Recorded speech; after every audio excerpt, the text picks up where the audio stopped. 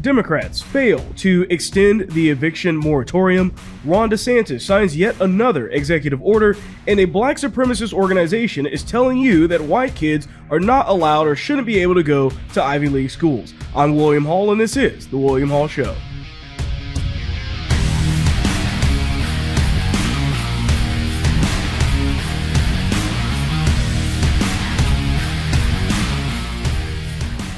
The William Hall Show is brought to you by the Second Amendment Jerky Company. This is a simple product that I really like. Fantastic beef jerky, and a portion of every purchase goes to supporting your right to bear arms. The Second Amendment is in more danger now perhaps than ever in history. There are a ton of great ways to support the Second Amendment, but the most delicious way is to buy beef jerky from the Second Amendment Jerky Company. Plus, all orders ship free from 2ajerky.com. That is 2ajerky.com to support the Second. Eat delicious beef jerky and, of course, help support the William Hall Show. Alright, so an Illinois superintendent is planning on handing out yellow badges based off of your vaccination status. Now, many of you may be thinking about this and saying, okay, why would they do this? What will be the point of this taking place? But really, this is about them trying to separate the people that have been vaccinated from the ones that are unvaccinated. So this is this guy. He wrote in the statement that I'm showing up here on the video if you're watching that this way. But he's saying, I'm writing to you today to make you aware of an option that is now available if you are fully vaccinated against COVID-19. We have purchased ID badges that are yellow and are for those who wish to be easily identified as having received their full vaccination. If you would like to change the ID from white to yellow, please present your proof of vaccination to the office. So he's going on, and like I said, this guy is legitimately making this claim, talking about these badges to be a part of this fully vaccinated club and this group that's sectioned off from everyone else. Now, things have been changing recently over the past couple of weeks if you've been paying attention to the news with these new variants and new statistics showing the people that are still contracting COVID-19 right now. But this is a guy that's literally saying, you know what, we need to separate these people out because this is all about virtue signaling. It's all about trying to separate the people to say, oh, look at us. We're this special group, and these people, they are a part of this. Now, if many of you, when you're hearing about these yellow badges, you're probably thinking to Nazi Germany, right? When Jewish people were forced to wear the Star of David to show that they were Jewish. And this is a tactic that's straight out of that to me. It's where you're trying to separate people and discriminate against people based off of different things. And in this particular situation, it's based off of your vaccination status. So the thing is that if Hitler was alive today and the coronavirus was a thing, he would be perfectly cool with this. In his society, this would be something that he would absolutely do to make sure that people were separated in a way so that everyone knew on the face of it whether you were vaccinated or unvaccinated. But the thing is that even if you're getting vaccinated at this point or have already, right now, the CDC's already flipped on this issue. They're telling you, you need to wear a mask. I mean, that's changed. All of this has changed just very recently, by the way. So the thing is that also many people who got the vaccine did so with the understanding that the vaccine would allow them to live a free and fairly open life where they wouldn't need to go back under the mask mandate. But that's what we're seeing here. So what do? Where do we go from here? And that's really the problem, is that requiring things like this, when right now being vaccinated really, in the eyes of the CDC and in the eyes of what's happening in plenty of other blue states, doesn't really matter.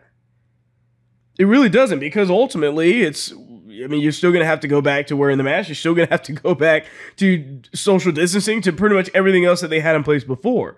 So this just shows that you can't comply or bargain your way out of tyranny. I mean, at the end of the day, the only way is to keep it from happening from the very beginning, because otherwise people like this will take hold and then they're going to try to do everything they can. And it's been demonstrated throughout history. If we actually look at that, especially when we look at the comparison between now or this particular guy and Nazi Germany as well.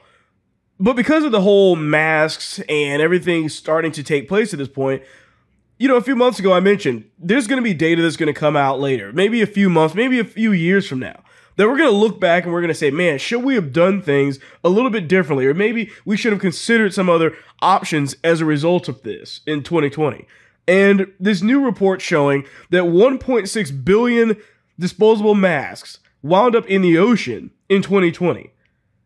That's a lot of masks. That's 1.6 billion masks. Now, I'm not somebody that's a climate change person or trying to go along with that whole narrative, but the fact is that it doesn't take a genius, or really this is a non-political issue. This is not good for the environment at all. And yet, this is what took place. Now, that's apparently going to take 450 years to biodegrade because of the material of the mask. So this is according to these reports. Some more information on this. More than 52 billion face masks, by the way, were produced during the course of the COVID pandemic last year. Researchers from Visual Capitalist found that 3% of the 52 billion disposable single-use masks produced to curb the COVID-19 pandemic were actually thrown or found their way into sea somehow.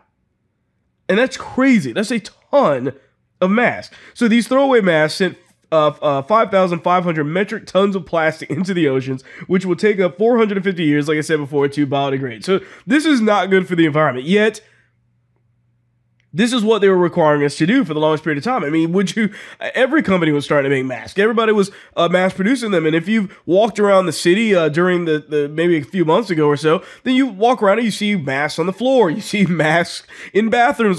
Just all over the place. People...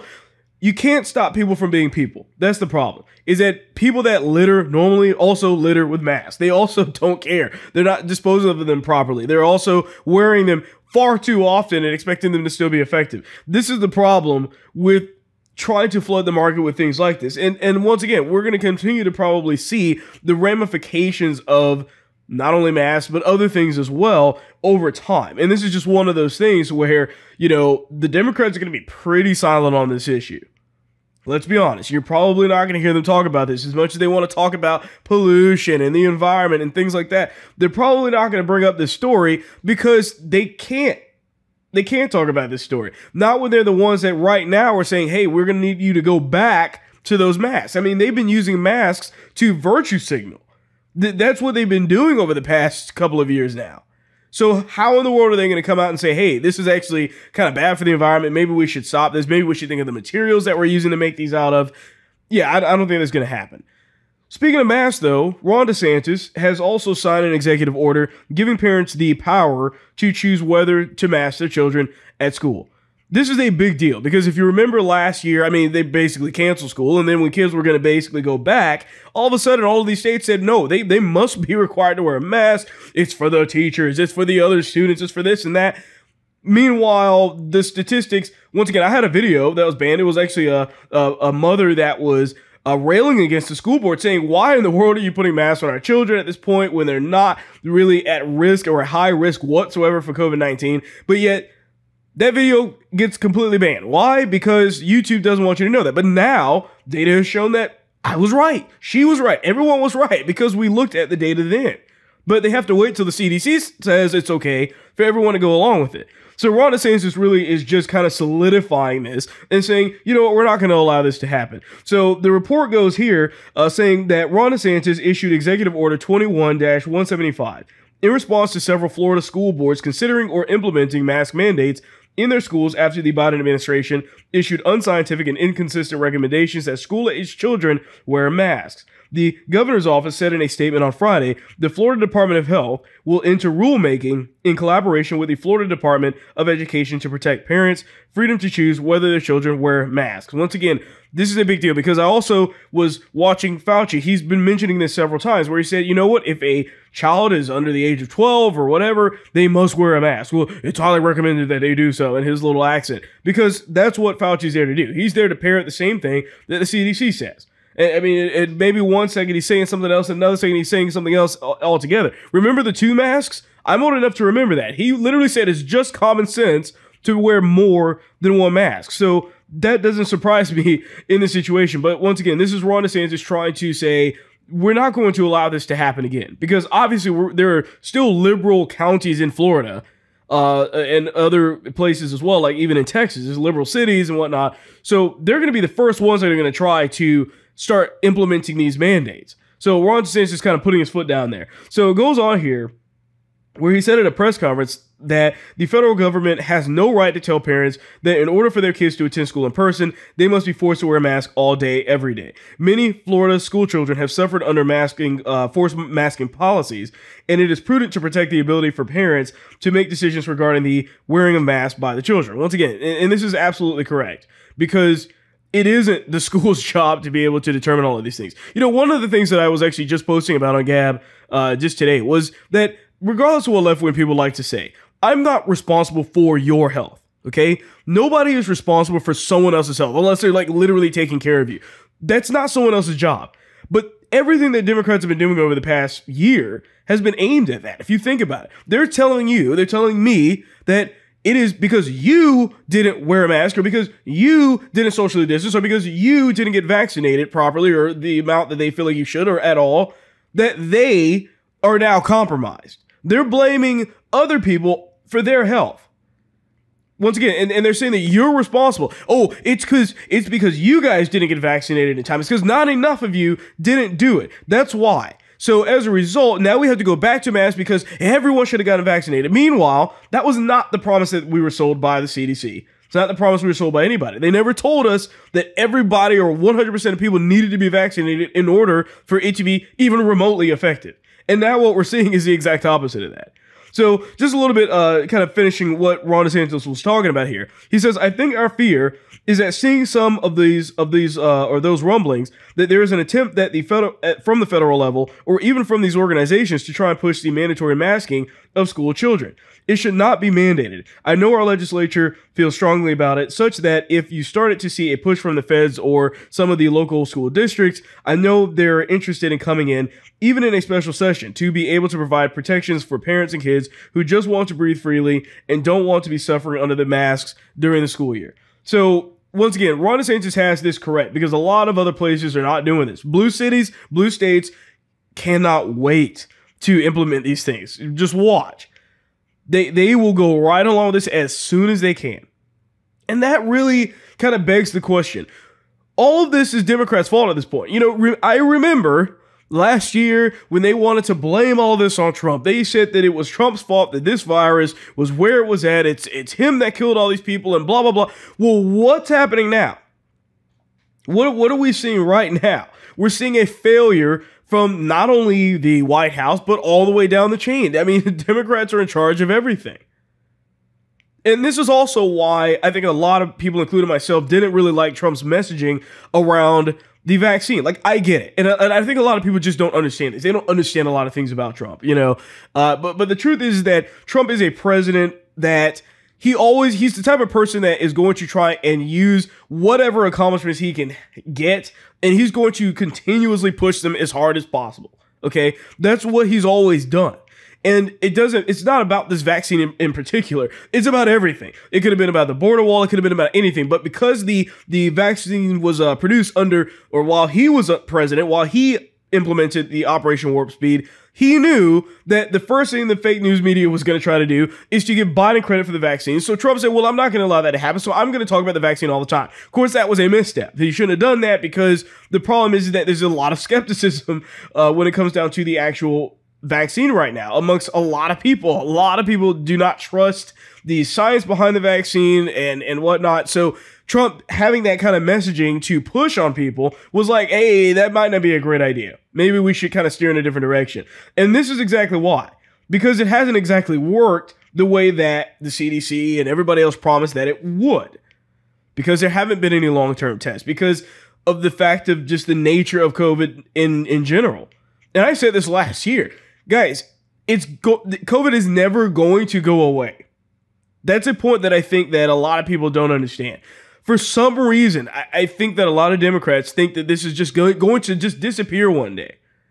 It's not going to disappear. And I'm still waiting for the left-wing person to explain to me why flu cases went almost to zero last year. Okay, how does that work? Keep in mind, by the way, because, you know, I was studying numbers from years past. I mean, there was anywhere between 50 to 80,000 people that died from the flu every year. All of a sudden, that number's near zero? Yeah, something's up here. And we also have reports of the PCR test as well showing, well, it's not exactly able to identify between the flu and COVID all that well. So those are just some of the issues. But like I said before, this is a failure of Democrats entirely. They don't have anyone else to blame at this point except themselves. And we can look very clearly at this because Democrats also failed to extend the eviction moratorium. Now, you might be asking what that is. And basically, what it was is that there was a kind of a policy put in place from the federal level that was saying, hey, look, you know what? Because of the lockdowns, because of the economy, because of the things that took place in the last year, no one's allowed to evict anybody from their home, apartment, or anything else that's behind on their payments, okay? Because a lot of people were out of work, weren't able to work, or maybe some of those people were just taking advantage of the massive unemployment at the time. So they probably weren't paying their rent whatsoever either. But the thing is that it was keeping people from being evicted. Now, Democrats have failed. They have failed to actually extend that, and now people are presumably probably going to start getting evicted already. Now, this was just from last week, so this is already pretty much taking place. So the Democrats don't have anyone to blame here. I mean, who are they going to blame? Oh, well, if we had control of the Senate, well, you guys basically have control of the Senate. If we had control of the House, well, you have control of the House. Biden's in the White House. So what's the excuse? Here's AOC saying as much. Well, I think there's a couple of issues here. First of all, you are absolutely correct in that the House and House leadership had the opportunity to vote to extend the moratorium. And there were many, and there was frankly a handful of conservative Democrats in the House that threatened to get on planes rather than hold this vote. And we have to really just call a spade a spade. We cannot, in good faith, blame the Republican Party when House Democrats have a majority. Now, there is something to be said for the fact that this court order came down on the White House a month ago, and the White House waited until the day before the House adjourned to release a statement asking on Congress to extend the moratorium. This came after weeks. I sit on the Financial Services Committee, which has jurisdiction over housing. We had, the housing secretary there asking about the administration's stance. We asked the Biden administration about their stance, and they were not being really forthright about that advocacy and that request until the day before the House adjourned. And so the House was put into I believe, a needlessly difficult situation. And it's not just me saying that. Financial Services Chairwoman Maxine Waters has made that very clear as well. And so there's a couple of contributing factors here. We have governors who are also not getting this emergency rental assistance out in time, which is forcing this extension, what we would like an extension of the moratorium. The fact of the matter is that the problem is here. The House should reconvene and call this vote and extend the moratorium. The thing is right now is that all of the blue states are ready to shut down again. I mean, they haven't announced it yet, but keep a close eye on what's going on, folks, because once again, this Delta variant is going to be used to clamp down even further. Which, by the way, just some quick notes on the Delta variant before I kind of go on from this, is just that keep in mind, this is going to, by nature of the way that viruses mutate, not going to be as effective. It'll be more infectious, but it won't be as dangerous as the initial COVID virus. That's how these variations go. So, that's the only way that we can really look at this at this point. But they're going to use this regardless. Even so what we're really going to actually see is the cases are going to go up really high. But deaths are not going to rise in tandem with those, okay? Because it's going to be less deadly, just by the nature of mutation. So, but they're going to use that regardless, and they're going to focus on what's going to give them the validation to shut down states, to shut down businesses again, to implement mask mandates and whatever they need to do all over again. And they're going to probably focus on case count. They're probably going to ignore the deaths. So watch out for that on the news as well. But this is a problem that Democrats have created themselves. It's one that they could have fixed, but they didn't. Now, I don't think that there should have been an eviction moratorium. Anyways, my thought is open up the states, open up the schools, shut off the unemployment, get people back into work, force them back into work so that we can go back to where we were. But as a result of that, this is what's happening right now. So, by the way, who is this affecting? About 6 million Americans, by the way, are faced with homelessness at this point because they didn't extend this. So right now, there are 2 million homeowners that are behind on mortgages and 6 million renters that are behind on rent payments. All because maybe some of them are lazy, maybe it's because some of them are just collecting unemployment and they don't care. A lot of it might also be because of the fact that there's no jobs available, or the economy is really not that great. It hasn't recovered as well as it should have. Maybe they don't have an incentive to work because the government hasn't created an incentive to work. Maybe they're waiting on that next stimulus check. It's hard to really say, but the point is that these are people that are actually going to be affected by this. Meanwhile, what are the Democrats going to do? Tell you to lock down again? Tell you to close your business again? Meanwhile, they can't even extend this moratorium as it is? It's their own problems. They created the problem. They're trying to go back into more problems. Meanwhile, this is an issue they still haven't fixed. So, it's just another issue where Democrats have failed miserably. And a lot of people don't realize this. So, by the way, Nancy Pelosi's home. A bunch of protesters actually showed up there and taped an eviction notice to her door as well as a result of this. Because even normal people realize that this was a failure from the Democrats. That's who this is. There's no reason trying to tape that on a Republican's door because they're not the ones responsible for this. It could have gotten passed, and they didn't. They didn't do anything about it. So about 40 activists arrived at Pelosi's San Francisco home on Saturday, just hours before the moratorium's last extension expired, leaving more than 2 million Americans facing the prospect of being told to leave their home. And a bunch of people went there to protest and, just tape an eviction notice to their door and say, hey, look, this is how it feels. This is what can happen to us. So, once again, is it because of just unemployment? They're just collecting that, or is it because of laziness? It's hard to really exactly say, but it's still a problem that was created by Democrats that's continuing to be the case by Democrats. And if they ever want to tell people what to do for this Delta variant, they're going to have to fix stuff like this as well. It's just a kind of a circular problem that they can never get themselves out of. Today's show is also sponsored by Gab user Christian Resurgence. He wants to ask you, are you really born again, or are you a Christian in name only? Are you trusting in Christ? The Bible says to examine yourself and see if you are in the faith. Do you seek to do all things to the glory of God, or are you living for someone or for yourself and occasionally making mention of the name Jesus? Are you comparing yourself to Christ or to others who claim to be Christians, even though they live contrary to the teachings of Jesus? Scripture says, they profess to know God, but in works they deny him. Since you've professed Christ, have your thoughts and desires and lifestyle changed? The Bible says, if any man be in Christ, he is a new creature. Old things are passed away.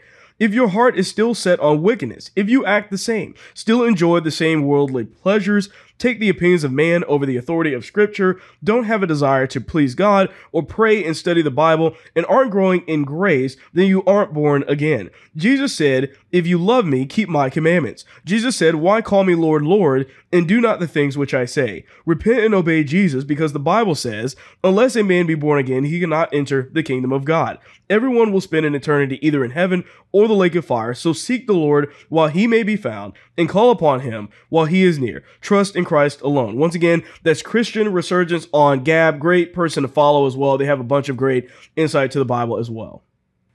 A Minnesota student was told to hide an equity survey that was done with a few questions from their parents. Here's a little bit of the explanation of what took place. My name is Haley Asgard. I was in 4th grade at Riverview Intermediate School last year. During distance learning, I was asked to complete the equity survey. My teacher said that I could not skip any questions even when I didn't understand them. One question asked us what gender we identified with. I was very confused along with a lot of other classmates. A boy in my class asked my teacher if his mom could explain the question to him because even after the teacher explained it, he still didn't understand. My teacher told him that he was not allowed to ask his mom and that we could not repeat any of the questions to our parents. I want the school board to know how uncomfortable and nervous this made me. My mom always tells me I can tell her anything, but she also tells me I can trust my teachers too. Being asked to hide this from my mom made me feel very uncomfortable. I was doing something wrong. Thank you.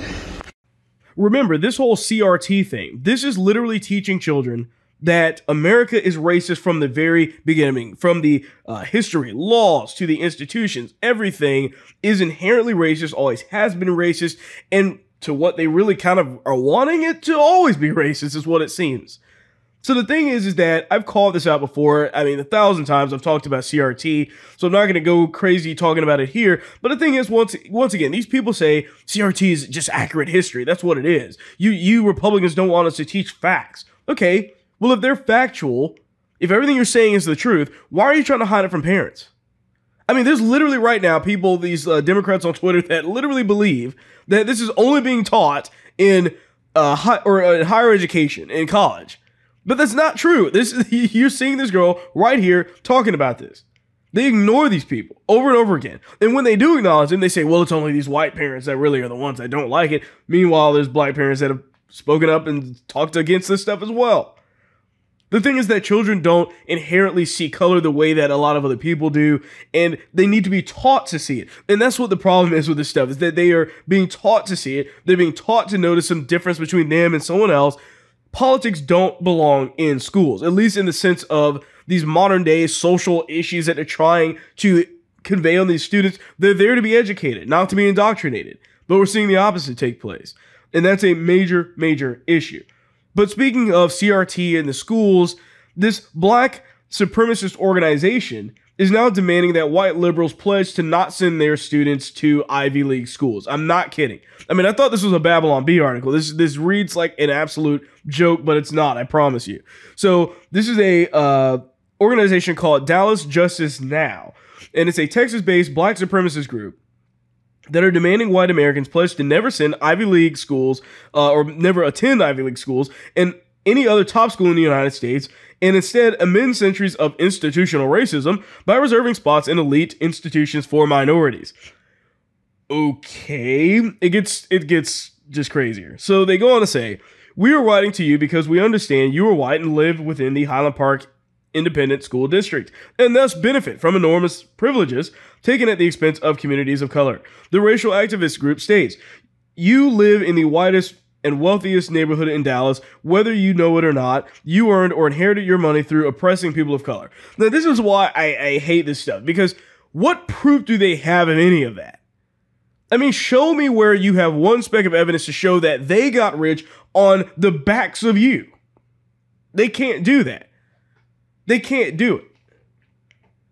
And by the way, if there's any, richer black people in the area, they'll just completely ignore them. But how in the world can you make this statement and just assume that that's what's actually the truth? You have no proof of that whatsoever. You're just assuming. So the thing is that they go on to say, we're asking you to pledge that your children will not apply or attend any Ivy League school or U.S. News or World Report Top 50 school. If you do not have children under 18, then we ask you to pledge to hold your white privileged friends, family, and neighbors with children to this standard. What standard? I mean, it sounds like discrimination to me, but they go on to say these schools have afforded white families for generations. Having your children attend these schools takes away spaces from students of color who really need the job opportunities, education, and influence that these schools provide. Here's the problem. There's so many issues with this, but first of all, what about all of these historically black colleges? I mean, come on, guys. You have these schools that are exclusively for black people, and you completely ignore them? Why aren't those top schools? Oh, could it be that maybe just the students aren't to that level? Maybe that's why? I mean, they're acting like Ivy League schools are white-only schools, but that's false. That's an absolute lie. So when you look at this information, when you're talking to these people and you're reading what they're saying, they can't help but to misrepresent the facts of the situation. Fact number one, affirmative action exists. Okay, I don't know if these people have never heard of that, but already at Harvard and Yale and every major Ivy League school out there, if you are black, you literally just have to score a lower score on the SAT. I mean, that's plain and simply what it is. They don't care about your economic status or not. If you are black, you do not have to work as hard to get into those colleges. That's the way it is right now. Now, granted, you still need to be fairly smart, but, I mean, come on. What they're basically saying is, oh, well, because they're being afforded an opportunity, we must automatically be being denied an opportunity. As if they're literally saying, okay, here's a black student and a white student that both have a high level of success in education, so we're just going to pick the white student because we just don't have space for black people here. The fact is that for years, if you are smart, black, and poor, you can get any full ride you want to any school that you want. That's always been the case. That was the case when I was looking at going to college. I mean, that's the way that all the loans and the grants were all aimed at, is people that were smart and low income. And yet they're telling you that, oh, it's only because you've taken a spot away from a black person that you're able to send your kid to this school. And that's just not true. They have no actual proof of that, especially when you look at affirmative action. But the thing is notice how these people are never focused on trying to better their own community. They're entirely focused, by the way, on blaming others for it. They're saying, you know what? We're perfect in every way. We have no problems to fix. We don't need to invest in our own education. But those other people out there, those white people that have all of these privileges, they are the problem. They're the ones we can point to and blame. Because if only they just were to give up their spots for us, we would be able to achieve those same things. They think literally being in an Ivy League school just makes you smart. That's not true. By the way, there's plenty of evidence showing that students that were accepted into colleges based off of the affirmative action rule set, basically to allow them to get in a lot easier than somebody that was of a different race, that had to achieve, by the way, a higher score.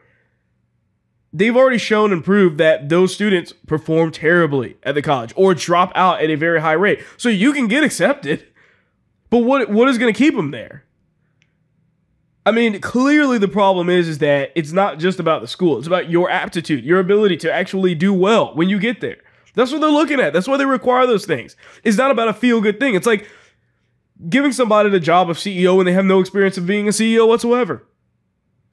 They've never been there. They've never worked in a company or anything else. They have no experience whatsoever to go off of. But they feel good that they're there.